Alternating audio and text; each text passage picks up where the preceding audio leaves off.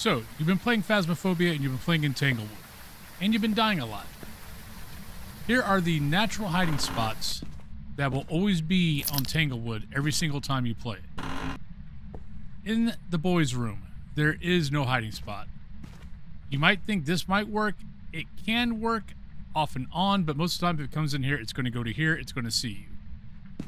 There is nothing in the bathroom. There's a natural hiding spot. In the nursery, behind this changing table, is a natural hiding spot. The ghost will come there. The ghost will sometimes patrol to here and will not see you. It will sometimes patrol all the way.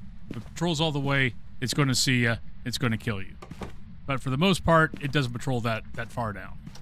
In the master bedroom, the only hiding spots you have are going to be behind those two doors. There is no natural hiding spot. This used to be a long time ago, but then they made this solid and you can't get past it. In the living room, behind this bookcase actually does work, except the ghost has to stay on that side of the room. If it goes to there on over, it'll turn around and see you and it will hunt you.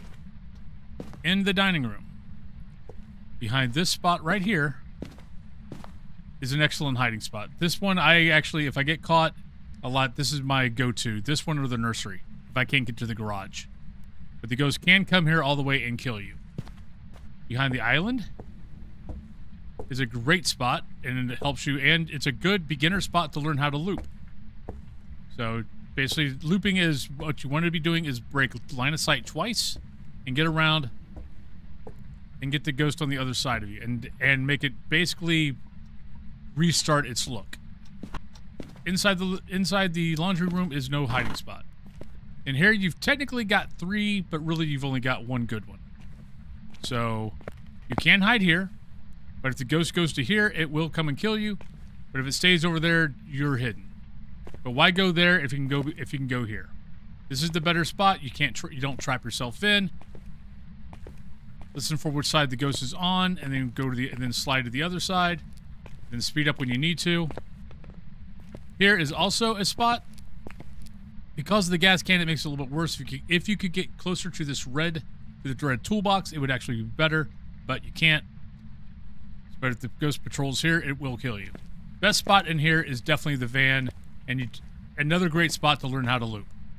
And one key thing with looping, have surround sound headsets. It will definitely help you and will let you know which side the ghost is on. Then downstairs, really the good spots are behind this shelf and behind this shelf. Ignore that plaque of wood. Unfortunately, I can't get rid of all of hiding spots, or I would have for this vid. So just ignore that. But behind here or behind there, just be aware that sometimes the ghost will come down all the way and will see you. A lot of times, though, it will only go to here, or maybe even to here, and then it will turn around. A spot in the dining room. Key note that if the ghost starts down in the basement, it has a tendency, there must be a glitch or something, but it'll come straight up the steps, come straight around, won't look, won't do anything, will just come straight around the corner and kill you, and will kill you. So if the ghost is in the basement, I would advise not to go there. But if you like this vid, this is going to be a new series I'm going to do for each house. The bigger maps like Maplewood, Prison, Sunny Meadows, High School, Restricted Sunny Meadows, are all actually not Restricted Sunny Meadows, are going to be broken up into more bite-sized pieces. So like Sunny Meadows will probably be 5 videos, 1 for each wing and then the center. But if you guys like this video, this is going to be a new playlist for natural hiding spots in each house. So yeah, so it'll be there or there. I think it's over here. But yeah, but I hope you guys liked the video, and I will talk to y'all later. Bye. Peace.